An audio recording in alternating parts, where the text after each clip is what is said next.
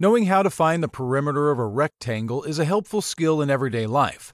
After working your way through this lesson, you will be able to define perimeter, recall and apply two formulas for finding the perimeter of a rectangle, and solve word problems involving perimeter of rectangles. Let's start with perimeter.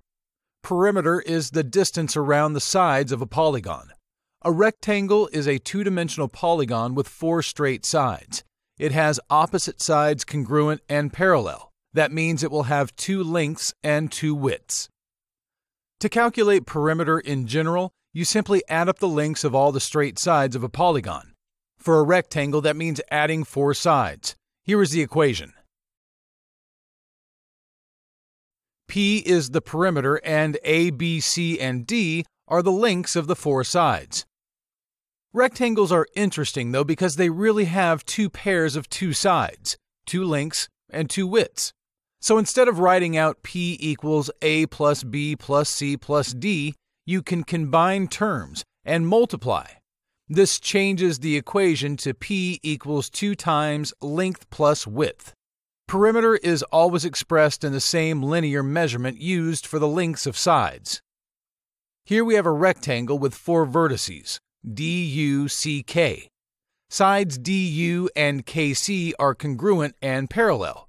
Sides DK and UC are also congruent and parallel. That is why you only see two dimensions on the drawing.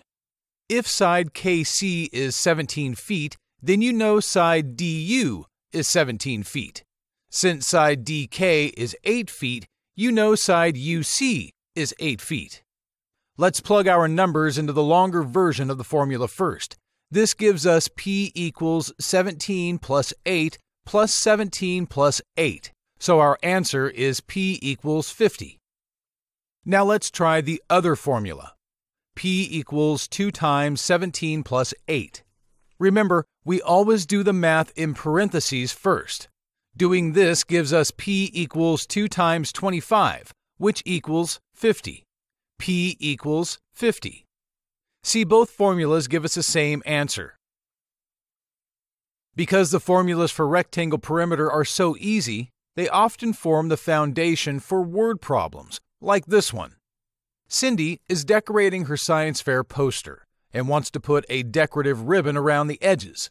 Her poster is 36 inches long and 24 inches wide. How many feet of ribbon does Cindy need? This is a classic word problem in math. Let's boil it down to the important parts. Number 1. The poster is 36 inches long and 24 inches wide. Number 2. It is asking us to find the perimeter of ribbon expressed in feet, not inches. First, we find the perimeter using one of our formulas. We can plug the numbers into our longer formula. But for this example, let's use our second formula. P equals 2 times 36 plus 24. This becomes P equals 2 times 60, and our answer is P equals 120 inches, or 10 feet. Cindy needs 10 feet of ribbon for the perimeter of her poster. Now, let's try a harder one. You may find a perimeter problem using algebra, where you have to find unknowns. Here's one of those. Rectangle BRAG has a perimeter of 96 centimeters. Side BR is 3x minus 4 long, and side BG is x plus 5 wide. What are its measurements? You can still use both formulas, but you must simplify along the way. Combine like terms, subtract 2 from both sides, and divide. Using our first formula, it looks like this.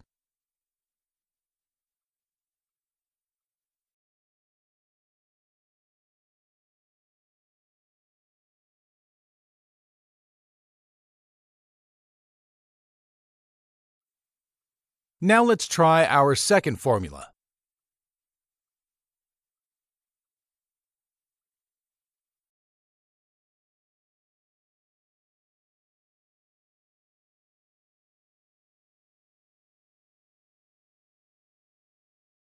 Now you can plug 11.75 centimeters into the x values and check. 3x minus 4 becomes 3 times 11.75 minus 4, which equals 31.25. And x plus 5 becomes 11.75 plus 5, which equals 16.75. Using our first formula, we get P equals 96 centimeters. Now, let's try our second formula. And we get the same answer. P equals 96 centimeters. Do not lose your unit of measure as you work through the problem. All perimeter is measured in the same linear unit you used for each side.